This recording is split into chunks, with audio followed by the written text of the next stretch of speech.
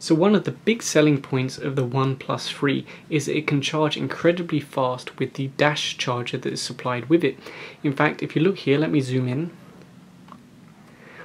You can see the output is 5 volts, 4 amp, so potentially 20 watts, which is pretty impressive. So right now what I'm doing is running the battery down. You can see we're at 3%, and I'm going to continue watching YouTube just to run it down. I've just random videos basically, and then once it gets to 0% and turns off, we'll plug in the charger and see how much power we can actually get in just 30 minutes. So let me come back once this has gone to 0. Okay, so the battery is completely dead. If I try and turn it on, you can see it says battery is too low. So we're just right to start testing.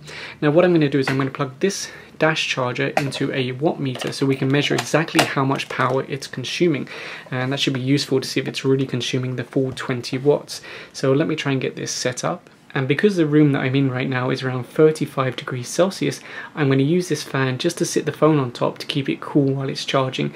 You don't really have to do this, but this is a brand new phone for me and I want to look after it. So since the room is so hot, I want to keep it cool just by using this little fan. So let's plug it in and see how much power it consumes.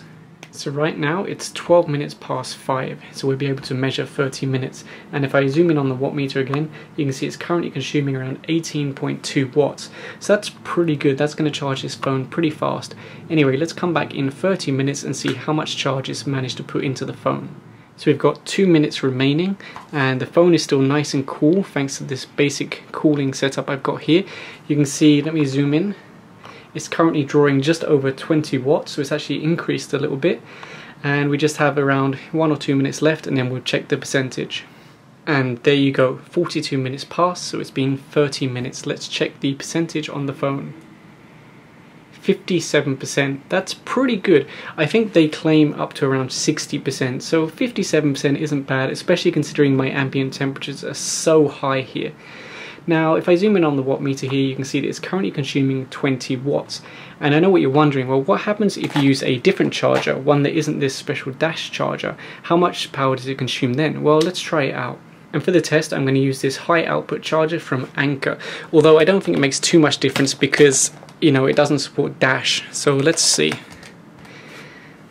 Zoom in on the watt meter. Currently around 5 watts, 6 watts. 9 watts, that's not too bad. If I can hit 10, I think I would be happy. So we're still negotiating with the phone. Let's see what we get to. That's not too bad, that's pretty okay actually.